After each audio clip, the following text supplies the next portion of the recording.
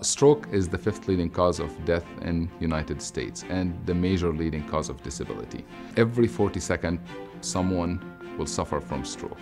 It's a big burden on both patients, family, and also on society.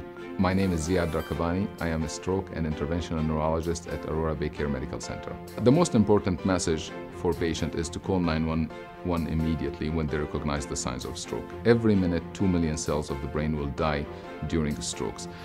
That means we need an emergent recognition of stroke and also emergent management and treatment of stroke.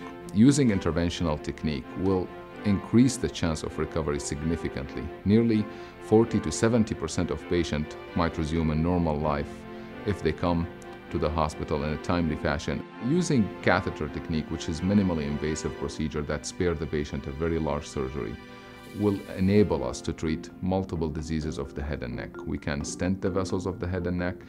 We can treat diseases such as aneurysm or arterial venous malformation or any abnormality of the vessels. The mainstay of therapy is to give the patient clot-busting medication, also known as TPA. When the patient arrives within 3 hours window and sometimes up to 4.5 hours window, we're able to give the medication. In Aurora BayCare, we use the state-of-the-art technology to treat the vessels of the head and neck.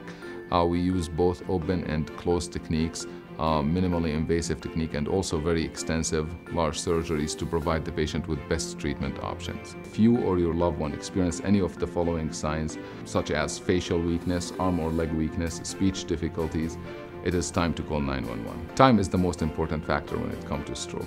And having this expertise here in town, it's extremely important.